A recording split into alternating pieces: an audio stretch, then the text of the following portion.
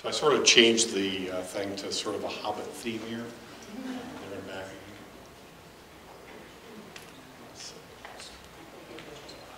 So this is my only disclosure. I'm the editor-in-chief of this journal. This is the #1 journal. It's a subspecialty journal in anesthesia.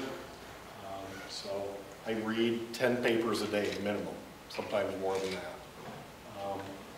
A lot has been going on. I think this is a rampant area of study. I mean, your research section, I think this would be a great idea, is to look at your practices and see if you make a difference over time. Who's at risk?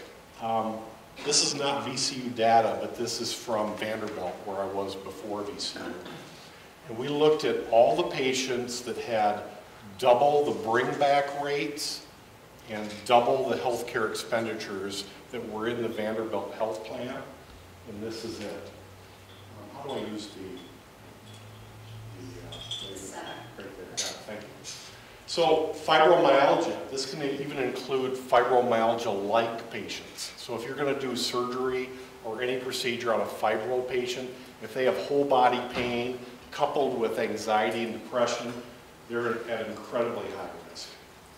If they have other chronic conditions, chronic abdominal, Crohn's, IBS, chronic migraines, these two are the biggest ones probably. If you've got any of these post-surgical syndromes, CRPS, if you're bipolar, if you've got histories of substance abuse, if you use Suboxone or buprenorphine, or if you're on high doses of opioids, all those things portend worse outcomes. So you need to know that up front before you prescribe anything, because it should inform how you manage all those patients. The thing that we preach all the time is multimodal management. And I'll get into why we do that. But the bottom line is that the opioids really aren't very good. Local anesthetics, IV lidocaine can be very effective, or regional blocks that use it. Some of these adjuvants are very good, and I use all of them. What is the effect size? I think probably most of you in the room have a lot of misconceptions about this. If I give somebody pregabalin or gabapentin, it really depends on the pain. If they've got neuropathic pain, it might be reasonably effective. We might get a 30% effect size. But if it's musculoskeletal pain, it might be 10%. All right? So that by itself isn't going to do much. Duloxetine, this is an evidence-based treatment, as are some of the other SNRIs. Not all of these drugs, though, do anything. Out of 50 antidepressants, probably 5 help pain. The rest of them are useless. Okay? Muscle relaxants, maybe sometimes. Capsaicin or other topical agents. Bottom line is, this is a whole cornucopia of different drugs, and none of them by themselves are very effective, including opioids. A lot of complex stuff. I think about this stuff every day. We have to try to block peripheral sensitization. We have to try to block what's going on centrally, and that gets into augmenting these descending inputs. So your body, pain is a good thing. Pain alerts you that something bad is happening to you, and it gives you the tools to try to stop that. It could be just pulling your arm off the hot plate or whatever. But something from every category is useful when you're talking about pharmacologics. Barbara mentioned this, that we want to use all these non-pharmacologic techniques. I think this stuff is underdone. If you guys are going to do surgery on somebody, I would recommend in some cases that you actually get a psychologist involved and start utilizing some coping strategies and try to figure out how they cope. Do they cope chemically, or do they cope with other methods, which could be meditation or education even. There are tons of studies that show that an educational intervention improves outcomes. PCAs. I hate PCAs. Quit using them. I'm serious. They're useless. All they do is jack up the opioid requirements, and they don't portend any better outcome. So I would recommend that you start using oral analgesics to the extent possible. If you're not doing ARS, does anybody know what that is? Okay, enhanced recovery after surgery. This is a bunch of intelligent people that get into a room and say, we're going to protocolize how we deal with this. And then they develop the protocol. And it can include a whole bunch of different things. But regional anesthesia can be a very important thing when it's possible. There are literally 5 new fascial plane blocks for cardiac pain or thoracotomy pain that can be used. I'll bet nobody's doing them right now, but they actually work. Marc Huntoon, 3 years ago, drove a commercial zero-turn mower off a cliff, and I was crushed by it. I had 9 rib fractures, my sternum was caved in, I had blood in my mediastinum, I needed a chest tube because I had pneumothorax, I herniated a disc, and I injured the nerves in my leg. How many opioids did I take? 5. 5 tablets, period. I had a thoracic epidural for 5 days. I took gabapentin around the clock, got it up to 3,600, acetaminophen around the clock, and I took tizanidine to help with the muscle spasms. And I had to sleep in a chair for 2 months, but I didn't have to take OxyContin or anything like it. So it can be done. But I'm not a stoic individual. I have pain just like anybody else does. All right. This is a study that a friend of mine at University of Michigan did. And it's a big data dump. So we looked at 88,000 people, and they had to exclude a bunch. Ended up with 36,000. Number 1 complication of all surgery, persistent opioid use. And that reached 6% regardless of what kind of surgery it was. So anything from varicose veins to bariatric surgery, colectomies, whatever. It was all fairly uniform. So the upshot of this is that if we do 50 million ambulatory procedures a year, about 2 million more people will become persistent opioid users just from that alone. And that's probably underestimating it.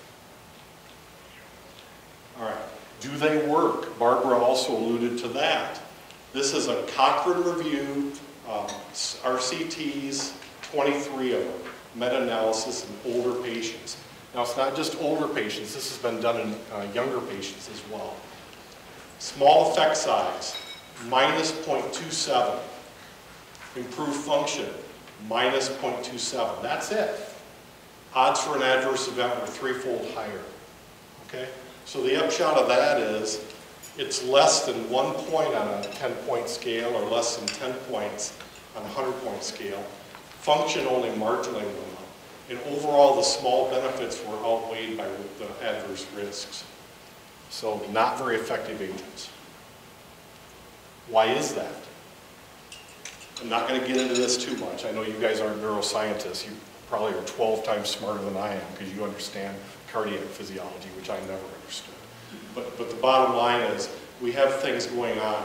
The glia, which we always thought were not very important, we thought they were sort of structural agents in the nervous system, they actually portend a lot of upregulation of pain.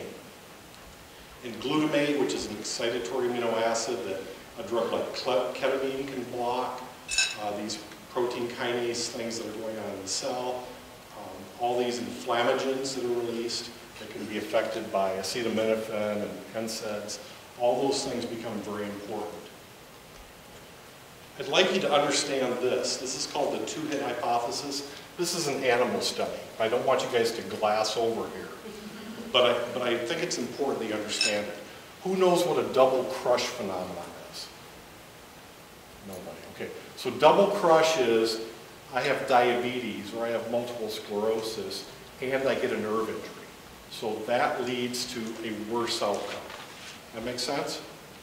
All right. With this 2-hit hypothesis, the first problem is the fact that they have an injury to the nerve, and then you give them morphine. I'm not going to get into all this. These are 2 animal studies. These are types of rats, spring dolly rats and F344. We tie off the animal's sciatic nerve, okay? They become extremely hypersensitive. We put them on a hot plate or poke needles up at their feet, okay? Their tolerance for that goes way down to almost nothing. They're super, super sensitized. During this gray bar, we give them morphine. The animals that didn't get morphine returned to normal within a matter of a couple of weeks. The animals that got morphine have prolonged effects that go out to 3 months. Okay? So opioids are not a benign treatment. They actually can make things worse when they're applied over time. Opioid hyperalgesia. This can happen during cardiac surgery. Tolerance is it takes more drug to get the same effect. Hyperalgesia is you're below the 0 line. So the more drug you give, the more painful they become.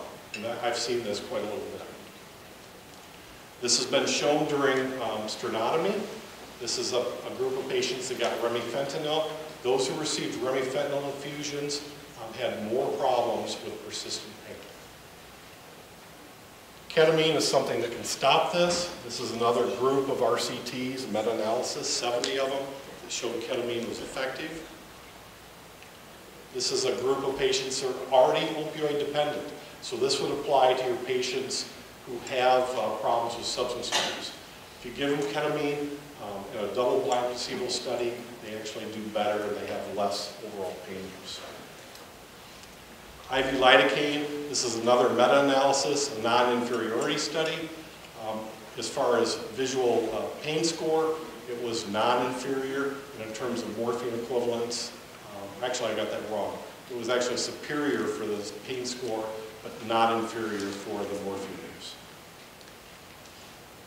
This is just to break up my monotonous tone. My daughter actually has lived in England for 3 years. She's coming back. I'm actually excited in April, but she took me there last time. This is a website. You could write it down, how to have a difficult conversation, okay?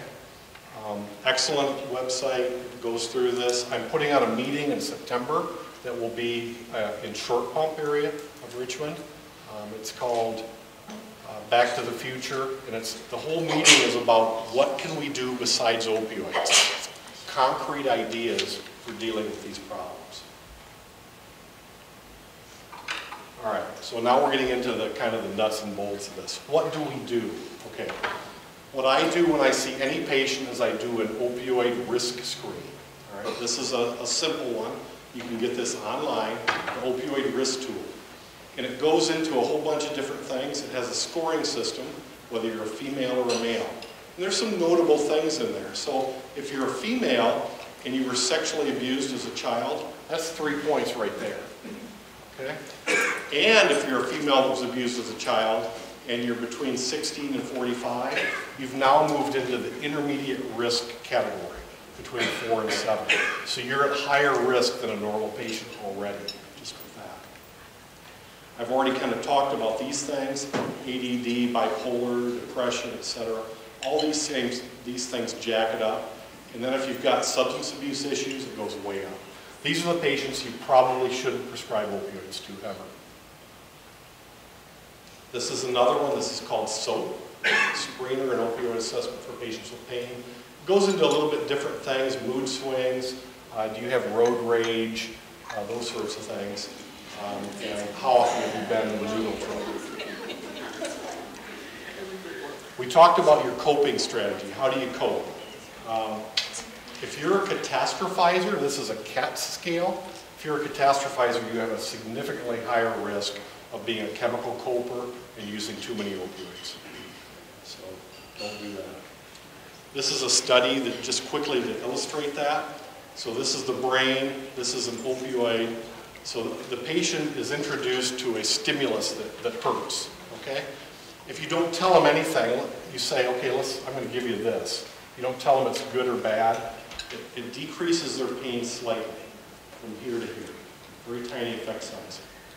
Now you introduce a positive thing. You say, this is a powerful drug I'm going to give you now. Right? The pain drops farther. Same thing. You do the same thing. You take and you say, I'm going to try this, but I have to tell you, the last 9 patients I've tried it on, it really doesn't do a whole lot. But we'll give it a shot. It reduces completely the positive effect of the opioid. Okay, so how you think about things is super important. So when you're starting opioids, Barbara went through all this stuff. This is just a do and don't list. Check the PMP, have a written treatment agreement. I didn't include that because it's long. The one that I helped develop at VCU is 3 pages. If you don't have one, I'm happy to send you ours so you can look at it, use it as a model for one that you might develop for your groups. And I would strongly recommend, if you've got somebody on opioids, 12% ejection fraction, they can't do anything, they've got pain, there's nothing else you can do, that patient might be appropriate for opioids, but they still need to be monitored. Do screen for substance abuse every time. Opioid risk tool is the easiest one to do. See them back every 3 months, document your rationale for continuing the opioids. See a pain specialist if possible, all right? Here's the reality. There are not enough of me to help you with all your problems. That's why I'm doing this talk. I can't tell you, in a given day, I usually see about 25 to 30 patients a day. Probably 5 or 6 are just absolute dumps. It's just like, I don't want it anymore. My doctor told me that you would take over today, and there's no communication or anything. Please don't do that to pain doctors. Try to find your own ways, and we would be happy to help you. All right. Urine drug screen, I didn't know this would change. I actually think it's still a good idea, and I think some of them should be surprised. So, we're going to do a drug screen today. And you should do pill counts too. Bring your pills with you. Do assess for the substance abuse and the opioid disorders. And taper patients. I'm going to show you how to do that in a minute. Try not to do this. Particularly at VCU, we've got tons of patients who have stop banging scores on their sleep apnea score. They're through the roof. And they're on both benzos and opioids. That's death waiting to happen. Does anybody in the room prescribe methadone? All right. We audited the other day. We found at VCU, this is a major academic medical center, we found 2 people who are actually prescribing methadone for a PRN sort of usage. Totally inappropriate. 15 years ago, when I was the chief at Mayo, I wrote a policy that outlawed methadone use for non-specialists like pain doctors or psychiatrists. You shouldn't be doing it. What else? We talked about the 50 MME mark, try to get below that, and no longer than 7 days. All right, so this is a taper algorithm. And this can be done, if you remember nothing else, if you want to taper somebody, try to taper them by 10%. The only thing that matters is the duration, okay? So if they're at risk for immediate harm, let's say you've got somebody who had surgery, they're on opioids, and they tell you, yeah, I'm using heroin regularly, or I'm using cocaine regularly. I think that's pretty important to get that patient off that. So try to taper them as rapidly as you can, days to weeks. If they're not at risk for possible harm now, but you think they're at risk for future harm, or they're a therapy failure, it depends on duration of therapy. If they haven't been on the drug long, you can probably go back to the rapid taper. If they've been on an intermediate period, a variable taper, and if they've been on it for a long time, you might need to do a slow taper. The other thing that's important is morphine equivalent doses. So when I was at Mayo Clinic, we had a program called pain rehabilitation. We showed that patients up to 300 milligram morphine equivalents, we could taper off over a 3-week period.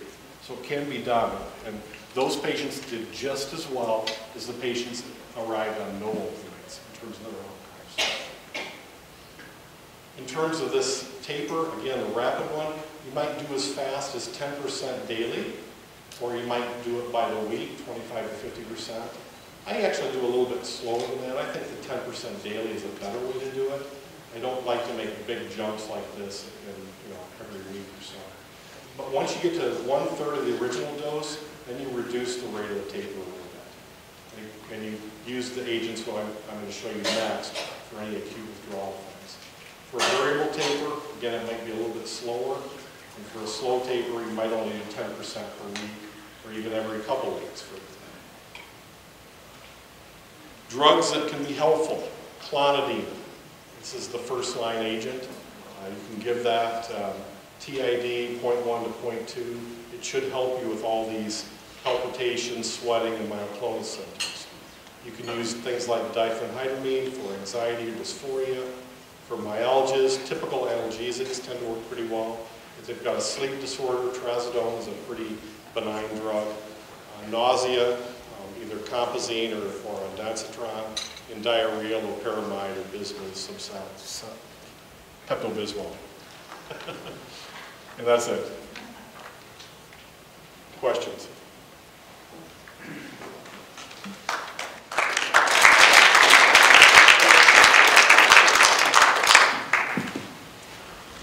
Mark, can I ask a couple of things? Please, yeah. How do you feel about the preoperative genetic testing?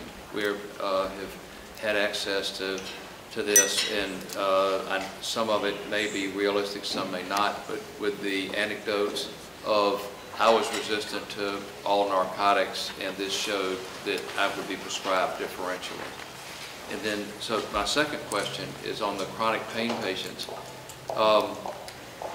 You know, in 2 slides, it sounds pretty straightforward, but when the patients don't want to be tapered, you know, there's a whole other dynamic at work here in addiction medicine. And so this would imply with the taper that this is a partnership and they want to get off this. Yeah. But how do we lead our patients, particularly in the post-operative pain world, that have been chronically taking whatever, yeah, that we're going to modify this? The horses are out of the barn, right? I mean, opioid management has become just stupid everywhere. And it is harder, but that's why I put the slide up there about how to have difficult conversations. Send them to me or somebody like me that can help with that process if you don't know how to do it. But I think that's what we're going to recommend. And sometimes, you know, we don't want you to say, okay, I'm not going to do this anymore. But I think by the same token, say, I'm not comfortable anymore with the amount of drug you're on. I think that we need to have a conversation with a specialist to see if there's a better way to do this, because we're not sure we're doing the right thing for your pain, and then we can together work on that. Okay, and I might send the patient back to you on 4 Percocet a day or something, let's say, for example, I don't know. But at least I've got it down to what I think is a safe and manageable dose that we can move forward on. That's not going to be a danger to the patient or a danger to you, frankly, for, you know, over-prescribing for somebody that doesn't need that much.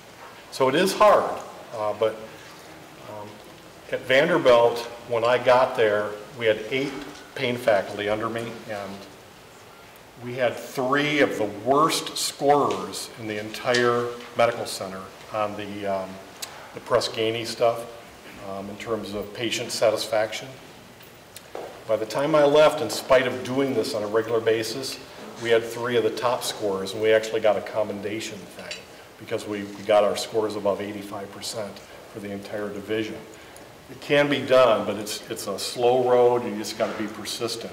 Compassionate, yet firm. I think that those are the key words that I try to use all the time. And go to that website for how to have those difficult conversations. I think I forgot your first question. The genetics, okay. This is probably bad, but I don't care. And the reason I don't care is what I find, the people that want me to modify my behavior because of their genetics, they want me to do so, I think, to get more drug 9 times out of 10. And there may be a genetic reason for it. But the bottom line is I don't want to prescribe opioids because I don't think they work. So if I'm doing everything that doesn't make sense to me, I think that's where we have to get control of it again. I hope that's clear, but I don't know how to say it any other way. If somebody comes in and says, oh, I've got a genetic problem and I can't metabolize this drug, so I have to have that one, I say, okay, well, I don't know what we can do then. We're in trouble. We'll have to use other drugs or other techniques. Because remember, there's 5 ways to treat pain that don't involve drugs. All right? Alternative things, procedures that you and I all do, cognitive behavioral therapies, physical modalities. All those things are just as important or more important than using drugs. Everybody's very drug-centric nowadays. I think we need to get away from that. Just one more question. Yep. In this room, with this body, we share a lot of the good things, but there's also a lot of things we don't do well that we also share. And you brought up the whole Press-Ganey deal. And I think that, you know, there's some actually perverse incentives, at least in our institution, where the physicians' bonuses are based upon patient satisfaction. And it's not at a high level, but there's some level of that little voice in there saying, what the hell, just we can treat pain, and they had the good hospitalization, and we'll worry about it later. And you know, we're doing it all backwards, and that's one of the, at least for me, why I wanted to hear what you all had to say, because we probably could use a lot of things differentially, but yet that's one of the things we consider and that we worry about, and that's what's published. Yeah. So it's a, I don't know, any thoughts? I'm well aware of it. I mean, at Vanderbilt, again, as an example, we didn't achieve what I was telling you until the final year when I was leaving the institution. So it was contractually, it was in my contract and all my division that if we met those Press-Ganey marks, we had to be above 85% satisfaction, good or excellent. We got $15,000 bonus, boom. I didn't get it because I was leaving. So I know all about bonuses and all that stuff, but you have to be compassionate yet firm. I think if you continue to revert back, we don't think these drugs are helping you, we think they may be harming you long term, we think we have better ideas for you. And we're going to do it together. I'm going to be there with you every step of the way. Get a pain psychologist to assist with that, to help them learn how to do better coping without drugs, etc. Get them moving again. All those things are playing together for better outcomes. The other thing is that it takes time. And we don't have a lot of time in an appointment. I know that. You know, we just don't have it. And, you know, 10% of my salary was held back unless I reached the 85th percentile. So, I mean, I get it. And it's not fair right now. And we got here because drug companies touted in the 90s that the long-acting opioids were not as addictive as other things. And we got here because the federal government bought into, whether they used the words pain is the fifth vital sign or not, that's what we all heard. Whether they said it, they deny they said it now. Yeah, Jaco says they didn't say that. Jaco says they didn't say it, but everybody in this room who is of a certain age or older heard that. So I mean, I'm going to go with security and numbers. And you know, that's what we were taught, that pain is the fifth vital sign, and that we had to ask it, and we had to have these little smiley faces, and it got, you know, we were lulled into a false sense of security, and our finances depended on making them happy, and that's changing, but it's not going to change overnight. I mean, I do think that with the statement, both Virginia was ahead of the federal government in declaring this an emergency. Virginia was a year ahead of the federal government, but once that came out, I think that's changing, and I think hospital corporations are starting to say we can't use this, but it's very painful for us. I mean, you didn't get your 15,000. I mean, I didn't get mine, you know, and I ran out of time to do the work, even though I knew what I wanted to do. It's just hard. And I think it'd be great just take a whole contingent of your folks and go to the board of the hospital or whatever and say, we don't think this is fair. We're trying to comply with these regulations that the state has put out. We feel handicapped by that, and see if you can get some modifications to that. I don't know. I mean, we shouldn't be penalized for trying to do the right thing, for sure. Yeah. Any other questions? Yeah, please. I'm just curious, do you know what the effect of legalizing marijuana has been in certain states on the opioid epidemic? Yeah. That's sort of like genetics to me. You don't okay? The simple fact is that because marijuana has been treated like heroin, you know, as far as scheduling goes by the DEA, it hasn't been well studied. And the studies that I have seen, I think cannabinoids are going to be future therapeutics, but it might be for topical things, or it might be for things that we don't think in terms of like pain. But I think we're talking about a 10 milligram equivalent effect. Okay? We already talked about the effect sizes of all these other drugs, which are small. I think marijuana is in the same area. Okay? And it's illegal in most states. So the way I treat it, if I'm prescribing for somebody, then I want to know they're on it, and I tell them you know, you're going to have to come off of this. If you want me to prescribe for you, you're going to have to get that out of there, and I don't want to see it in any drug screens from now on, or I'm not going to prescribe it. So I kind of force their behavior like that. But don't delude yourself into thinking it's having some huge effect on people's pain. It is not. And then just a comment, you mentioned, I think, using opioids in patients with EFs of 12%. Yeah. Some of them prolong QT interval, and may be dangerous in that scenario. Yeah. I'm just saying, I understand, you know, whether it's chronic cardiac disease or chronic kidney disease or whatever, there are certain subgroups of patients, you know, what else are we going to do, right? I mean, there's only so many treatments that are currently available, so that's why we need more research.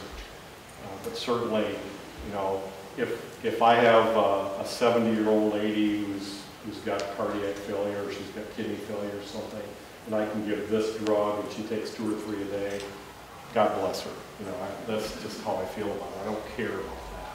We're trying to get these big fish. Okay, so what we're looking at our institution now is methadone and long-actings. I think we should just pretty much get rid of it. There's no good reason for it most of the time. And actually, I'm going to speak to this because Yeah, and I'm not sure. all right. I'm also board certified in palliative care, and I'm going to say something that's almost heretical, but we overdose cancer patients, and that's why I don't necessarily agree with your sickle cell change. Because I think there's a lot of sickle cell patients and a lot of cancer patients that are getting too much drug, and there are better ways to manage them sometimes. I think so too. Yeah. I think so too. Okay. Anything else? Other questions? Yeah. I have one.